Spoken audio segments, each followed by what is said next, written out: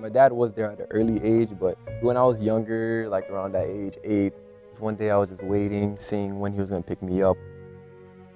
It was just a random weekend. It wasn't nothing special going on. He never came. Now, don't get me wrong, later, like around probably 16, 17, he's come around, he's come to help here and there, but it's just not that parental role that one is supposed to provide for their children. When I did realize that, I just realized, you know, I have my mom, I have my sister, I can't be dwelling over the fact that he's not here. I just realized that I have to man up, you know, mature, stop being childish, do what I have to do. Just him not being there at that type of age, it was an eye-opener basically, so yeah. Not too long after, my grandpa passed away. That was hard for my grandma, that was hard for my mom, hard for me as well, my sister, so that was just tough.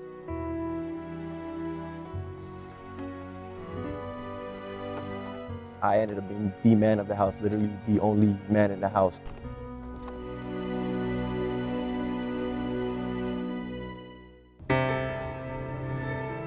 My mom not being able to work at the moment because she has surgery, you know, she has to cope with that. I just want to see my mom in a better place. From my perspective, it's just something that pushes me, honestly. It's nothing to hold me back. If my mom is not doing well, it's only motivation for me to do better so she can never end up in a place like that again. You guys have a nice day. Have fun in your field trip, man. All right. Love you guys. Love you too. Hello, sir. Morning, son. How are you? How are you? I'm good, I'm good. Did you do a scholarship, son? Yes, I did. Yeah, I'll be checking. I have mentors. I have people that guided me, like Mr. Morris, my guidance counselor, Vladimir. Just having them there helps me out a lot. I've told him several times, I don't know how he functions daily with some of the things that he's gone through, but you would never know by the smile that he wears around campus. He's always happy, he's always upbeat. He sees the bright side to everything. He never uses anything that's happened to him as a reason for him not to be successful. Thank you. Good morning. Thank you. This is for you. All right, thank you. As I grew to know his story, when he grew to the point where he can do things on his own, such as getting a job, make the grades, you know, provide, he's got the captain of this ship in a nutshell. It really, I think, has made him be the young man that he is because that foundation, knowing that he is the strength and, you know, the young man, the man of the house. How's the opera? It was fine. I mean, it was okay. Only okay? Well, my sister, she's obviously the youngest in the family, so she needs somebody to look up to. If I'm over here doing bad things, doing this, doing that, that's not really helping her. She really does see that positivity in me, so I think that rubs off on her. Let's say I get A's on my report card, she'll be like, oh, Ricky got A's? You know what, Ricky, I'm gonna do that. So then she'll end up doing that, and then that's when it's like, oh, okay, I did my job. I'm helping her become a better person.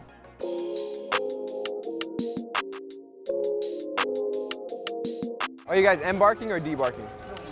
Embarking, okay. So you guys know you can wait over there, correct? Okay, perfect. And make sure you have your boarding passes and your passports as well. At first, when I got the job, right, it was so I could help my family. But then I realized that, you know, me needing a car or whatever, my mom was like, Rick, I can't afford this car. You have to work in order to get what you need for your car or whatever. And I was like, okay, Mom, I'll do so. So I worked. Miami Airport, yes. One of those buses, on the front of the buses, it'll say Miami Airport. You just go on that bus. You're welcome. You're welcome. This is my first job, so it was weird. I was like, oh, this is real? Like, this is money. And I was really happy, honestly. It was a feeling I never felt before. I'm gonna switch you a little bit later on. Okay, that's fine. You know what I'm saying? Just in case they don't have the boarding pass here. Yeah. I eventually worked my way up to buying that car, getting the car. Insurance is very expensive. So I was like, okay, Mom, I'll continue to work, help pay for the insurance so she doesn't have to have more stress on her than she already has now. Good morning. Transport to airport. Transport airport, yeah, down there. Have a safe trip home, have a safe trip home. You're welcome, you're welcome.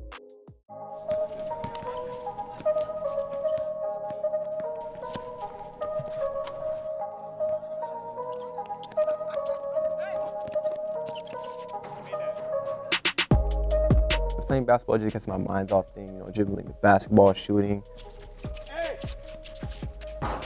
Basketball, walking around, listening to music, that gets me through life. His freshman year, he didn't make the team here at the school. That was motivation for him to go home every day after school and practice independently.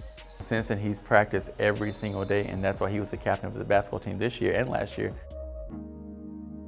I do take it very seriously, just being on the court, because at the end of the day, helping people on the court and off the court is what means the most, honestly. Making sure they're doing the right things in the game, doing the right things at home, right things at school. I just want to see them get to a better place, in either if it's basketball, in life, everything. So that's why I take it so seriously.